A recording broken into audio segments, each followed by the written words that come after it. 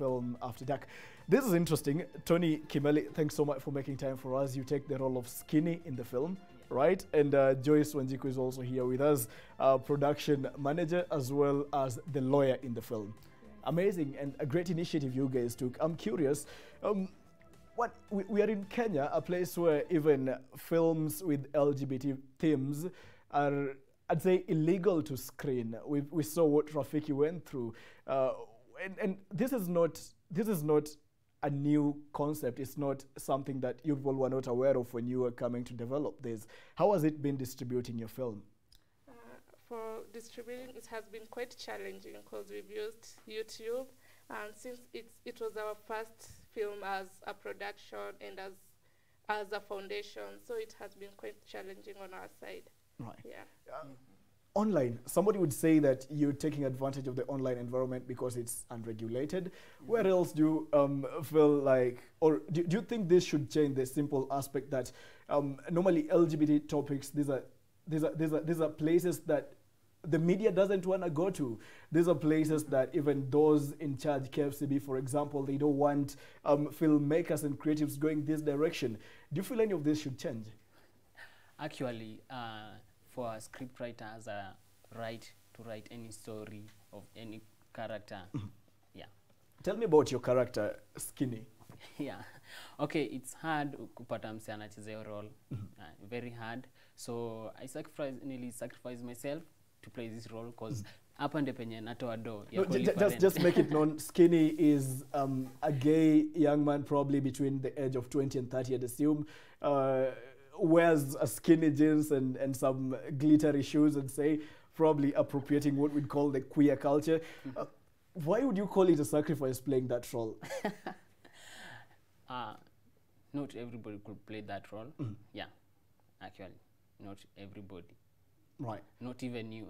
So what went into you? You can't assume that much. What did it take for you to portray best what Skinny could have gone through in that environment that was created by the scriptwriter? Okay. First, I'm the mirror of the community. So the community needs to learn more from me. Right. Yeah. So when they see me portraying something, they know actually this thing exists. Right. Yeah. And you are the lawyer. At some point in the film, as it continues, it's actually a nice, pretty short film, 12 minutes. Anyone should go look this up on YouTube, After Dark. You can go preview it later on after this conversation is done. But you are the lawyer, and at some point you are brought to at least suggest a way forward between the church and a representation of the LGBT community. And your determination of the same was so much so that at no point did you mention the church or the LGBT community. It was just an issue about humanity coming to prevail in the end. Why did you make such a decision? Okay, in everything we do, in everything we do, humanity should always be the forefront. Yeah, there's LGBT and there's the church, but we are all humans. We should have compassion for each other. Right. Yeah. And by extension, would you say there's a call out for perhaps the legalization or the decriminalization of same-sex marriages and perhaps just couples and so on? Okay, I wouldn't suggest that it be legalized, but I also, yeah, I would, on the way I've been raised, I wouldn't suggest I'll correct you on this, decriminalization, not legalization, right. Okay, also in the Constitution it's not allowed, but saying it to be decriminalized, yeah, okay, I'll just say we just follow the Constitution as it is. As it is right now. Let me get your view on that, because you played the role of Skinny, this young gay Kenyan, I want to believe, who saw his friend getting killed and went to avenge the death of his friend, and the friend was killed for simply being gay. How did that make you feel? It's weird. It's really weird. Like, would you want to be killed for loving? I'd ask as an actor. Nope. For loving, right, as an actor, right, definitely you have to die. But no, because the role you were playing is actually someone in real life now, because you guys are reflecting what in your best determination is happening in the society as it is right now. This is somebody's life you are playing as. This is somebody's life you are at least reflecting, I'd say. Would you want in your place now? Do you have a partner? I'd ask. Are you dating right now? Are you seeing somebody? Either of you? Are you seeing somebody? Yeah. Are you seeing a girl? Definitely, I'm. Are you seeing a boy? Would you want to be killed for loving? That's my question. Okay, no. I wouldn't No. want to be killed. But the community. But No. also the community judges people harshly. As in, yeah, it's just our community. It's the African Culture. Yeah, it judges people harshly. How do you even see your neighbor walking around, hanging around with boys, or even your own daughter hanging around, kissing another girl? How will you feel that? Am I supposed to feel bad for her choosing what she wants to love? Damn, that's not right. That ain't right. Tell me about right. Tell me about right. For the fact that the lawyer takes the stand, your film takes the direction of the lawyer takes the direction of actually saying we should look beyond this person being gay. We should look beyond this person being a pastor.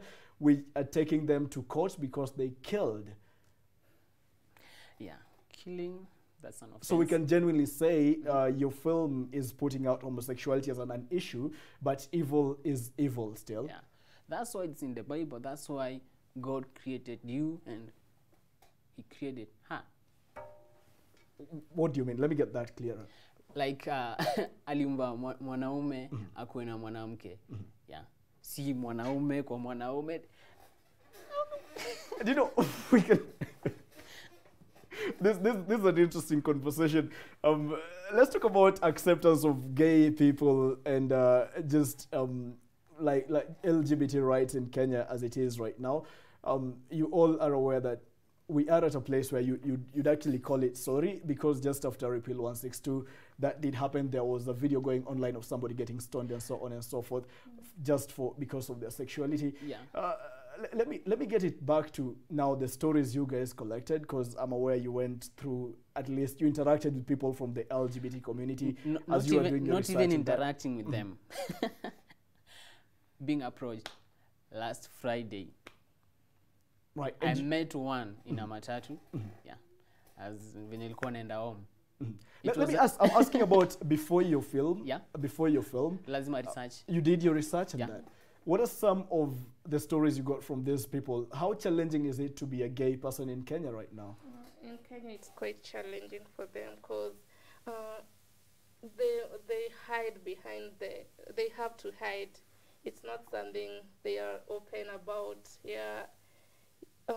Some of them were like, the parents wouldn't be ready to accept them. Yeah, you tell your parents you're gay, but you get disowned, so it's quite challenging. Right. And is that a good thing that they're hiding? How do you even start telling your parents you are gay or Is lesbian? it a good thing that they're hiding? Let me put that to Yeah, you, it's, Tony, to me it's good. that Yeah. they're hiding. Yeah, because when they say that, they're dead. So it's good that they're hiding. Yeah. But you realize that the society in itself is just we, me, you, herself. We can make a decision here and let everyone feel normal about it. But About being themselves. I'm not saying in this situation. Okay, for me, I agree. It's nature. It's their nature. Right. Because they feel it's right for them being gay or lesbians. Let me ask about the church now, because that's also a theme that you people took up and brought up pretty clearly on your film. What is the church stand on gay marriages and relationships as it is right now? Because what I saw in the film was a situation where somebody from the church was actually causing people from the LGBT community to get harmed, and in this case it was killing. Okay, the church is going against evil. There's no way God will work with Satan at the same time. So God is eliminating Satan. That's it. personally, I would say there are many different churches in our country, but okay, I would say me, personally, I follow the Bible, and in the Bible is like a guideline for Christians. Right. Yeah, so what the Bible says to me, it's a guideline. Right. Yeah. The Bible says, "Do not kill." Yeah, the Bible says do not kill. But also the Bible says Go eliminating evil, no. as he did say. yeah, there's also that. But in the Bible Is that no, okay, in the Bible what I want to say to talk about first, there's a part in the Bible where it says a man leaves his parents to be with a woman. So telling me you can say a man leaves his parents to be with another man. So personally, the Bible to me is a guideline for what I should be doing, for what I should be following as a Christian. Right. Yeah. Who is supposed to be leaving judgment to the Lord, I believe? Yeah. The Let me get that to him. The judgment is up to God. Right. But as I live on earth, the Bible is my guideline. You, as Yeah, a person, personally, as a in person. you leading your life. Yeah, in That's living right. my life. Tell me about the church standing on such issues as LGBT. She said very well that herself as a person, she takes the Bible as a guide. How do you lead your life? First, the church is against lesbianism and gayism, Are they? LGBT. Yes. So, in that film, the church itself, it was defending the community. Like, this ain't right. To the extent of killing a fellow human being. I'm sorry, we have to cut the interview at that particular point right there. But sitting with me was Tony Kimali, who takes the role of Skinny in the film After Dark, as well as Joyce Wanjiku, who plays the role of the lawyer. As well, she is the production manager for that particular film right there. It touches on issues to do with LGBT. And just to bring you briefly onto what the film is all about, it starts off with the lynching of a young man for him being queer in that particular regard. And then later on, a friend of his who also belongs to the LGBT community goes ahead and arranges for another member of the church to get maimed as well as revenge. They all end up at the chief's place, and the lawyer comes in, suggests that both of them get to be prosecuted for the killings and not for their sexual preferences. We take a short breather. We'll be back with much more.